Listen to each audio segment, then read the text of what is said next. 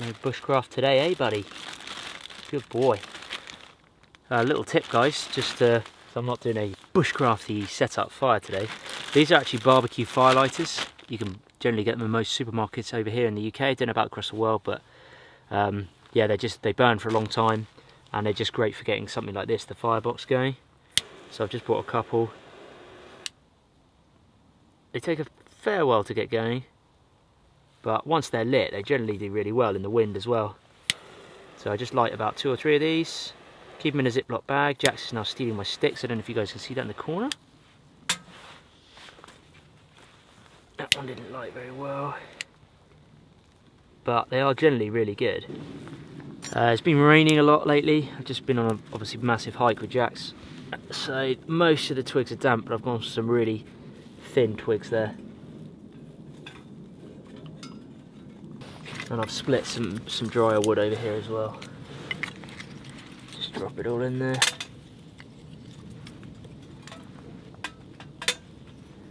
And that's going to get going in no time. Ready for a coffee, hey Jax? Not for you though, buddy.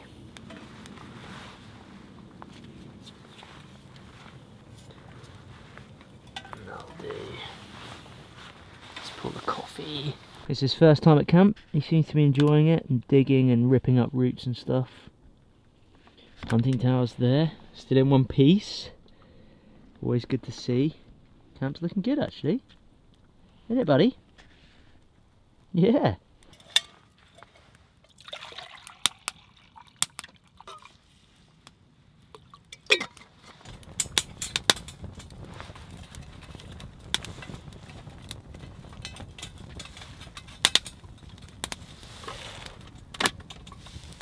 There we go. Hey buddy, what are you doing? What are you doing? He's had a little look in his doghouse. And I put that block there just to stop him properly getting out. There's a gap there. Ah! Good. What do you got?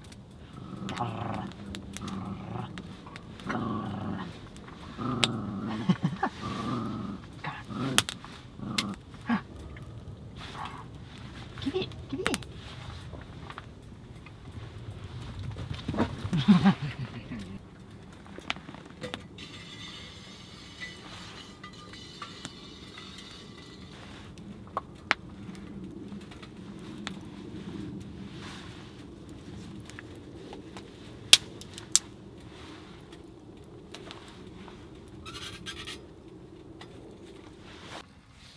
Just got my coffee, instant coffee here in test tube.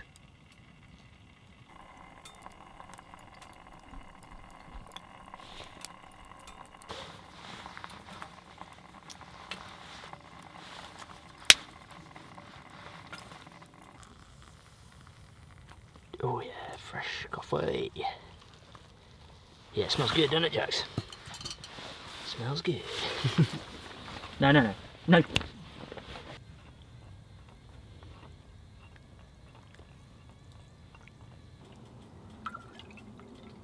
You see if you want it. Oh, that's good. Hey guys, welcome to TA Outdoors. Thanks so much for clicking on the video. It's been a bit of a day hike today. I've been hiking with Jax for about 4 hours now, just around surrounding woodlands and forestry land, and I've come back here to my bushcraft camp, which is now completely dog proof, which is great. Cooked up a coffee, life is good, and I wanted to talk to you really about a product that some guys have sent me that might sound a bit boring, but is actually incredibly practical, and that's socks.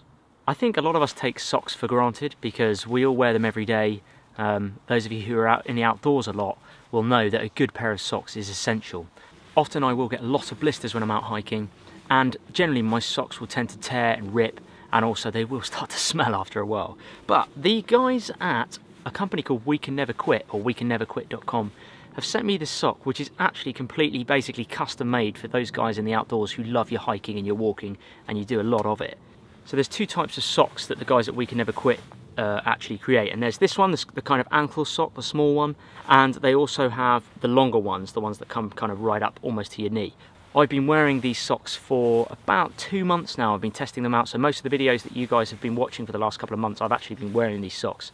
I just wanted to give them a thorough testing before I did review them. So what they have on the soles of the sock here is what they call HexaShock technology, and it's basically loads of little hexagons which are super padded, which obviously aid your feet for those long distance hikes, rather than just having a flat sole, which most socks tend to do. There's also, you can't see it so much on this sock because I'm holding it up, but it has reinforced arch support to support the contours of your foot. This is what I really like about both this sock and the larger sock that comes up your leg, is that they've got anti-blister pads here. They're basically extra padding here for blisters, and this is generally where I always get blisters on my feet. Some people get them down near the front of their feet. I often get them right near the back, and I just feel that that is such a good added bonus, which I've not really seen in any socks that I've owned. And I've owned some really expensive full wool walking socks and hiking socks and everything, so really good touch there.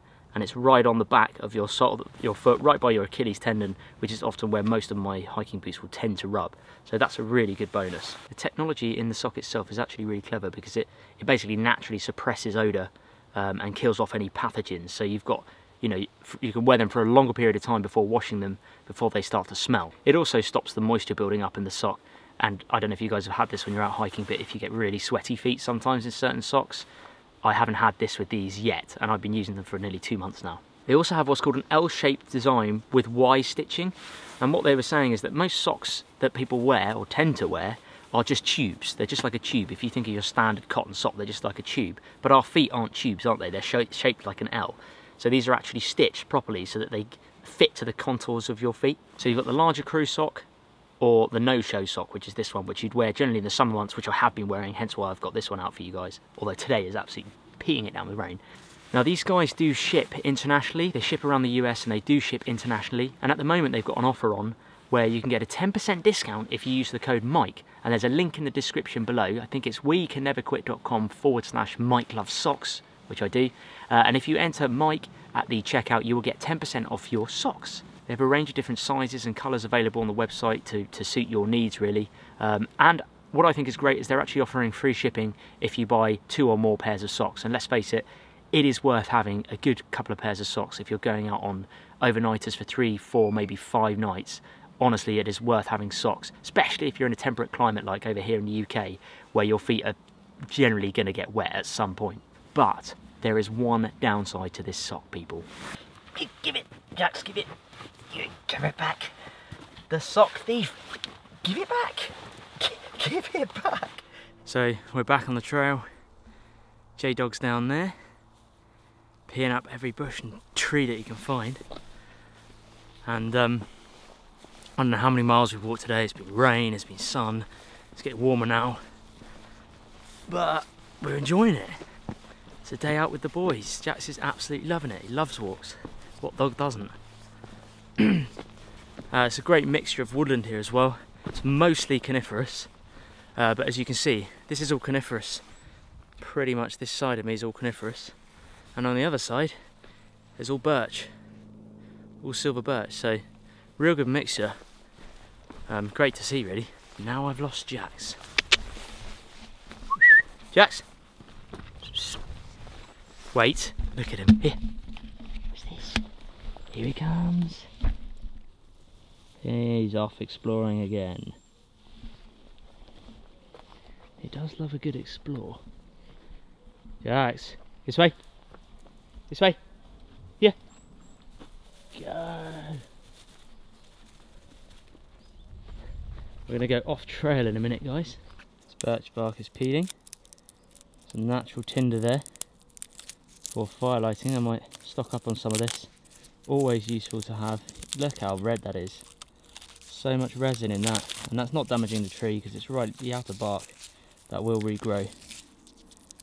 But might as well stock up while you can on some tinder. Here, come, come, come. Good boy. You're a good boy. Should we go off the track, Jax? Should we go off track? Okay, well, you go off track anyway. This is in his nature, his breed, is to just explore like this. He loves it.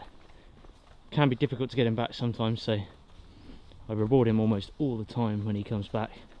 Set now when I'm filming. Look, he smelt something now. This way!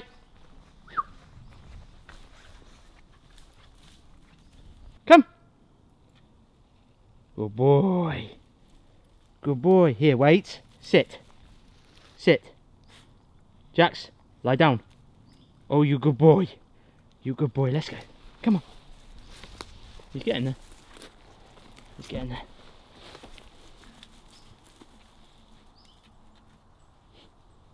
And he's off exploring. Sometimes it's fun to just watch him. It's time for some water. Come here. Oh, what's in here? Yeah, you good boy, you good boy. A subscriber of mine made this for me. It's a little mat with like a wool covering, and it's waxed canvas or oil canvas on the bottom. It's got Jax's little name there. It's his little mat. His name is Tim at Blue Angelical Bushcraft. On your mat. On your mat. Go on your mat. On your mat. Lie down. Lie down. Lie down. He's a good boy. There you go. Good to keep his energy up, guys. And I'll give him some water as well. Wait. Stay. So I usually have a little folding bowl to give him water, but often if I don't bring it, here, come here, I just give it to him in my hands. Come on. Here. Do you want some? Sometimes he wants it, sometimes he doesn't, but it's always good to just offer it in your hands, I find.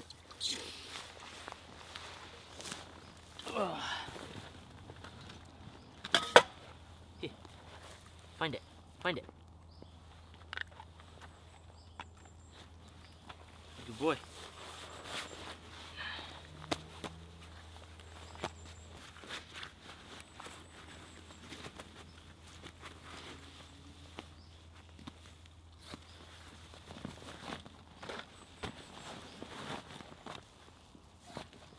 Jax's food is obviously sorted. He's got his dry kibble.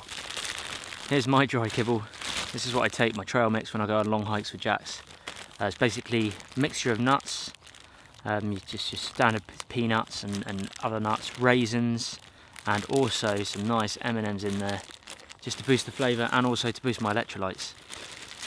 Just for when those times when you're feeling weak and wobbly.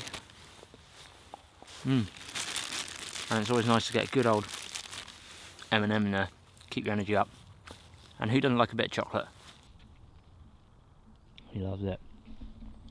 Practice his recall. Jaxx, come, come. Good boy.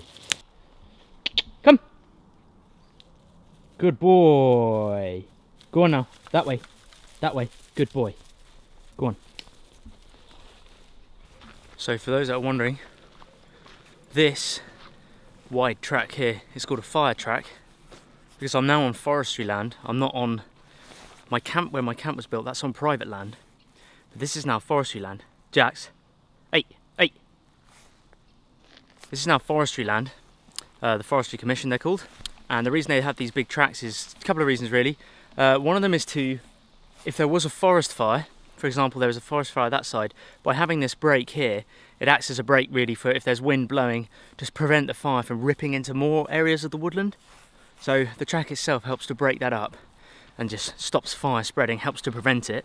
Obviously if there's a really strong wind, it's probably going to go rip through the lot, but the idea is that it just breaks it up, and there's loads of these tracks around just to break up the areas of woodland.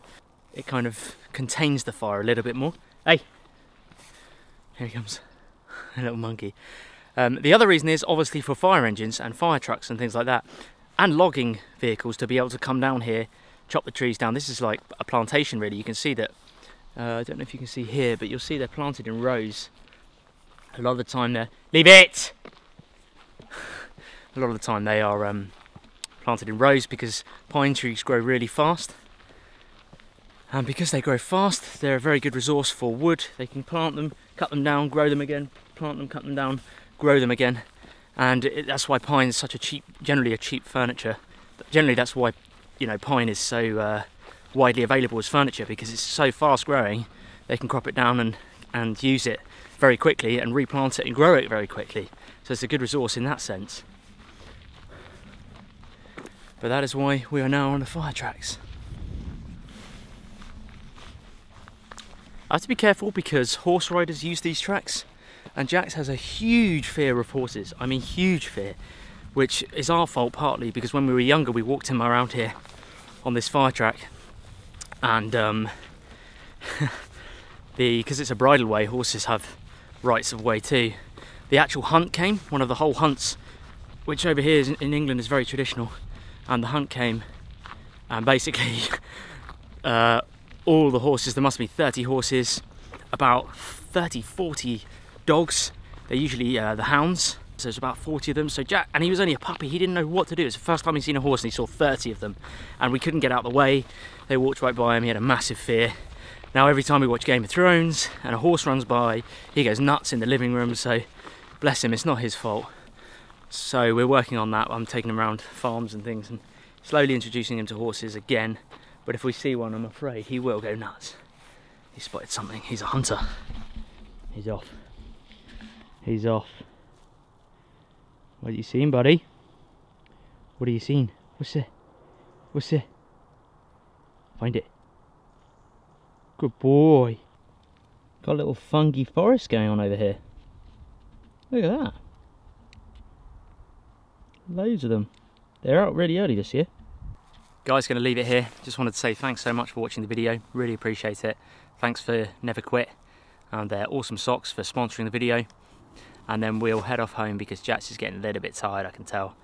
And he's going to get thirsty soon. And it's due his food again soon, his actual dinner time. So thanks very much for watching the video. Want to go back to camp? Yeah? Who doesn't?